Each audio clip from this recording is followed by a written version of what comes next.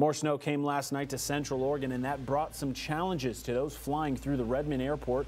Crews were out clearing the sidewalks early this morning and preparing the runways.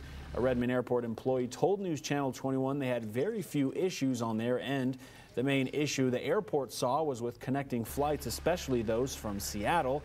Allie Finch flew into Redmond from Arizona without a problem, but because of the snow is now stranded.